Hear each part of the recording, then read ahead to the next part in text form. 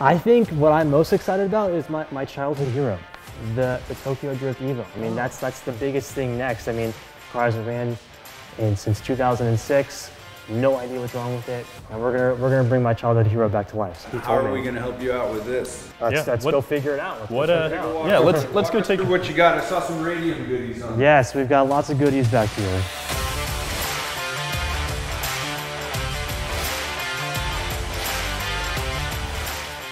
So first off, what we wanted to try out is obviously fuel. The car's been sitting for so long, there's no telling what the fuel tank looks like.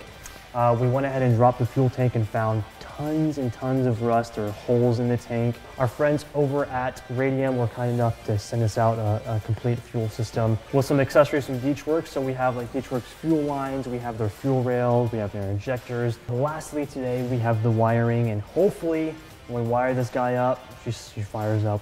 We'll get to see it today. We'll get to find out. That's the goal. As you guys can see, it's got the original interior from when APR actually built this car, and a lot of similarities to the actual movie cars. One of the biggest similarities that you guys have seen is going to be the foam that they actually kept. The red foam that they kept in the movie, which I thought is a really, really cool touch. So are we swapping gauges, or are we going to go with the dash? Ooh, go big or go home, right? This guy's a little bit dirty. Oh, yeah. It's a work in progress, but one of the coolest things is the OG HKS turbo kit in here. This is actually a pretty big turbo. You know, this guy's old, so we're hoping that everything works okay. So what wastegate is that? It's HKS, man. Just an old big boy. I'm hoping that it actually even opens and works correctly. We have a lot of the OG HKS stuff in here, so we have like the high performance ignition system, which was something big back in the day. Huge. We have their boost controller. Oh, another really cool thing is the TN suspension. This actually has the automatic suspension or dampening, so you can adjust that inside the car. I'm 48. I remember when they launched this thing. It has a ton of gauges in it, which those probably have auxiliary sensors on the engine and the gearbox and that sort of thing. So we'll probably come in there, replace those sensors with some AEM sensors, have those wired to a CAN sensor module, and then that single module will send all the information to the dash. Awesome. And I remember Tim was saying that you had the fuel sending unit in the back and you weren't sure how you were going to see the fuel level. Correct. You can wire that to the CAN sensor module as well. See that right on the dash. So there is something. When we go to the track, we need data. And okay. You guys are the data guys. Oh yeah, definitely. Let's check it out. That's okay. You mentioned this was your track car. Correct. I mean, we've pretty much been to all the SoCal tracks. Okay. Big Willow, Streets, Chuckwalla. My last event was actually the Grid Life event. We had Grid Life skip day and we went to Big Willow and had some fun with this thing. We did some data logging over there, and I was hoping that you could show me how to actually get that log off of the ECU and into when I do my editing. Let me grab my laptop. We'll go through the process. We can take a look at different parts in the log and see what you need to do to go faster. And we can compare laps, see what you did well on one lap that you could do better on another. And then when you're at the track, you'll know exactly what you need to do to go faster. As many of you are aware, this car is running the AEM Infinity ECU. To start the data logging process, we need to make sure all the channels are set up in the ECU. So we're gonna go ahead, flip on ignition power, come up to the ECU, check out some of the channel setup and the logging setup in the Infinity ECU real quick. So we'll start off here by launching Infinity Tuner. Then we have our nice remote USB going to the ECU. We'll go ahead and connect it up. Now, once we're connected to the ECU, you'll see here that it's green at the top. We'll jump up here to logging. And then when we're connected, there's USB logging channel setup. So we'll go into the channel setup. What you'll do is you'll search for the channels that you want on this side. Once the channel that you want is selected, you can go ahead and press add to get it on the selected channel, and you can log up to 100 channels on the Infinity ECU. Important channels that you want to log are things like your engine speed, your coolant temp, your pressures, your targets, as well as a lot of the error and diagnostic channels that we have in there. We'll leave a list in the description below, just so you can go ahead and load up a channel list, so you can actually save the channels that you want to log and then import them as well.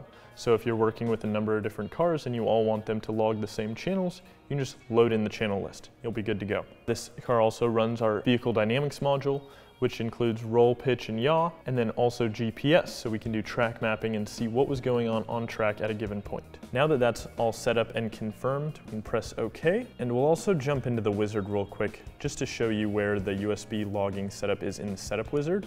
Under advanced setup, we have our USB logging section. This car is going to log every channel at 20 Hertz anytime the vehicle is over 500 RPM. As long as the car is running, we're going to be recording a log. So we can go ahead and close that out. Dustin has some logs on here that he's already saved from the track when we were out there at Willow Springs just a couple weeks ago. To download the logs, you'll go into logging, USB logging, get logs. Ton of logs here. We'll go through and we'll find the ones from the track. So we can go ahead and select these logs. So we'll save all those. Once we've saved these log files, we can then go in and open them in AEM data, take a look at what we've got, see how we can improve on track, and how Dustin can adjust his driving to get the most out of this platform. The logs are all saved up. Go ahead and close out of there. Connect. We can go ahead and disconnect from the ECU, unplug. We don't need to be connected to the car anymore. Go ahead and switch the ignition power off.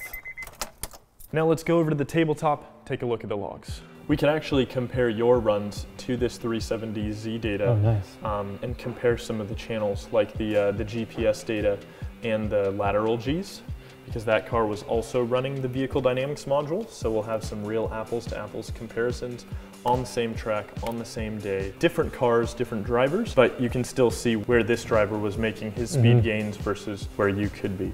So your first hot lap is actually this 149. And then you could see yourself getting progressively faster. Then you might have hit traffic or be on a bit of a cool down lap. And then you're on the gas again. And then you have your in lap, which is obviously a little bit longer than your regular hot laps. From here, we can start dragging in some of our temperatures, our engine speed. So we'll bring in throttle, we'll also bring in your GPS speed. What's really cool here is we can go in and look at these laps right on top of one another. So right now we're looking at all of the laps as indicated by this 1. We'll look at this 149 here versus your fastest lap, which I believe was this 138. So we'll right click here, we'll set that as the main layer. We'll right click this 138 and we'll set this as layer 2. So what you see here, engine speed from layer 1 in white and your engine speed from layer 2 in orange, and then same goes for the other one. At the top, we have everything based on time. Now, instead of time based, I want to see what was happening at the same time on track, at the same corner, same distance, toggle distance and time, F9. You can see the data shifted a little bit, and now it's based off meters instead of time. If you don't have somebody with you walking you through all this, one thing that I do want to highlight is the help section. F1 opens up the help section. There's a great search window in there, so anything that you're looking to do or a function that you want, search in there, and then it'll give you instructions on how to do that. Ton of items here, so generating a track map gives you a full write-up on how that's done, what you can do, all in the help section if you need it. So let's jump back into the data. We'll take out coolant temp. We'll remove that for now. And we're just looking at engine speed, GPS speed, and throttle. So the orange is gonna be our fast lap and the white is gonna be our slower lap. And you'll also be able to see on the track map where each thing was happening. On your slow lap, which actually looks like you're coming onto the track, based on the way the marker was on that, and by where your GPS speed, you're starting out almost from nothing, you know, 4 miles an hour when that lap starts. So I believe that was your out lap when you're coming onto the track. So in that case, why don't we look at lap 3 instead? That way it's 2 laps when you're actually driving. Looks like your braking point was pretty consistent. On your faster lap, you actually stayed in the throttle for a bit longer. So by highlighting that section there, we can see that you were in the throttle for 0.7 seconds longer. That's pretty crazy, yeah. That 0.7 seconds longer, along with having more speed coming out of the last corner, resulted in higher entry speed to that corner of about 13 miles an hour by the time you're actually entering it, which is fairly significant. On your fast lap, it took you a little bit longer to get back on the throttle and committed. It looks like in both laps you were back on throttle at about the same place, which is pretty interesting. I mean, just shows how consistent you were being on that lap. And actually it looks like on your fast lap, that is where a significant part of your gains were made. You were able to accelerate out of that turn. So you see that's where a big change and probably that whole 2 or 3 seconds difference between those laps were. We can also create a new tab up here and we can call it reports. We're going to add a review for our time reports. Add view, time reports. This combines all the best sections of all of your laps to see what you are capable of under the perfect conditions. Here you can see our composite fastest times and our rolling fastest times. So here, based on all the fastest segments in your lap time, we actually have a theoretical fastest of about 137.2. That's pretty cool. So what's cool is looking at this and seeing that you were capable of a 137. So that's a goal to shoot for. That's pretty awesome to see, yeah. On this same track day, when you were there, we were out with Chris Forsberg's team, and Brian Heitkotter was running. So we can actually pull up his log as well that has some similar GPS data that we can compare this to. And that guy was moving. So he was doing 130s, 128s.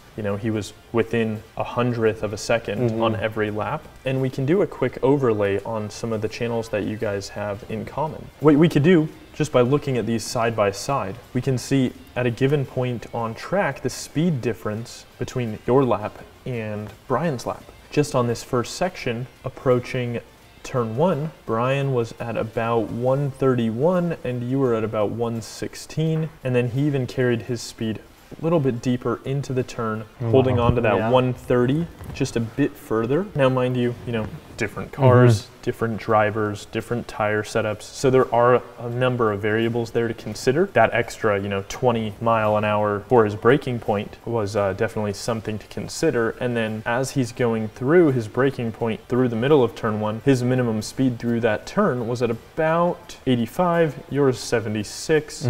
7 to 8 mile an hour difference, and you can keep running that through the entire log and using that as a bit of a measuring stick, depending on what you're looking to do or what other drivers are doing. I think with this, we have a lot of good data here, but there's also other data points that we can collect, like brake pressure, see where you were braking, where was your throttle application, and you'll be able to consistently see your progress and where you're making and where you're pushing the limits. This has helped out tremendously. Yeah, this gives you a good start, good baseline. Get out to the track, and if you have any questions, we have our tech guys, you have my number, we'll get you sorted out, help you go faster. Let's do it. All right. Perfect. Awesome. Thanks, man. Take care.